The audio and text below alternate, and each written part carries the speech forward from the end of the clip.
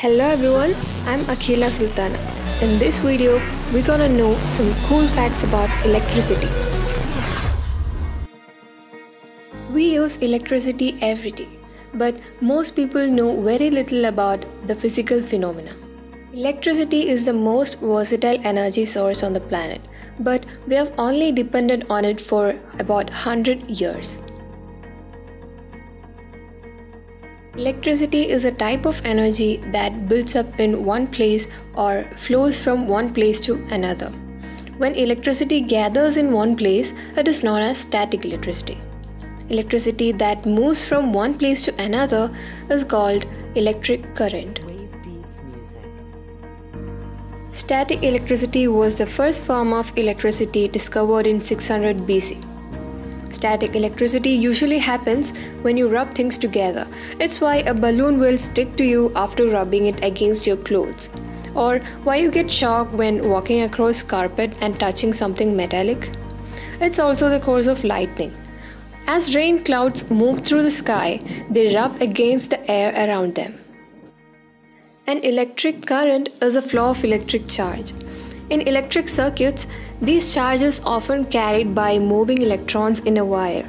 It is involved in powering electrical appliances we use every day, like computers, smartphones, washing machines, flashlights, and any other common electric device. Here are few more facts about electricity. Electricity travels at 300 million meters per second.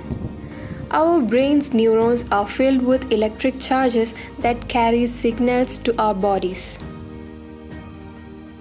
Electricity plays an important role in the way our heart functions.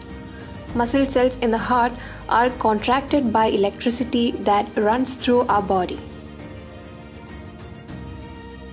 Electrocardiogram or ECG machines are used in hospitals to measure the electricity flowing through a patient's heart, displaying a line that spikes with every heartbeat.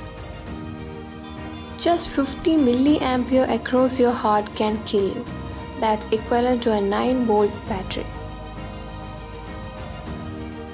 What is a volt? It is a unit of electric force measuring the potential strength of current.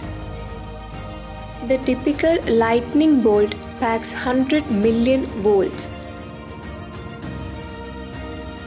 A spark of static electricity can measure up to 3000 volts. Electric eels can produce shocks of 500 volts or more. Also, it can generate 600 watts of power. The lethal amount is over 2 times the power output of a regular household. Coal is the world's biggest source of energy for producing electricity. How does it work? Coal is burnt in furnaces that boils water. The resulting steam from that boiling water spins turbines that are attached to the generators or transformers. In the US alone, coal is the most widely used energy source. However, coal emits greenhouse gases that damage our ozone layer. Sustainability movements call for an end to this practice. Fossil fuels are the largest source of electricity, but wind, water, and the sun can also produce it. Benjamin Franklin proved that lightning is a form of electrical energy. He also invented the lightning rod in the 18th century to protect buildings in the event of lightning. The 19th century was the age of electricity. Electrical science rapidly grew in the early 1800s.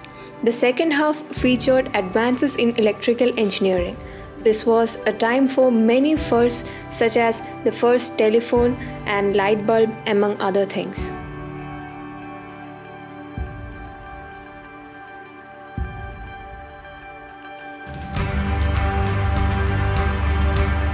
Thomas Edison was able to create a fully functional light bulb in 1879.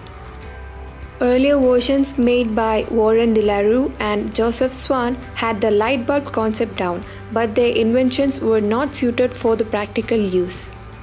The first ever power plant used to create electricity was opened in New York by Thomas Edison in 1882. Light bulb only use 10% of its energy to emit light.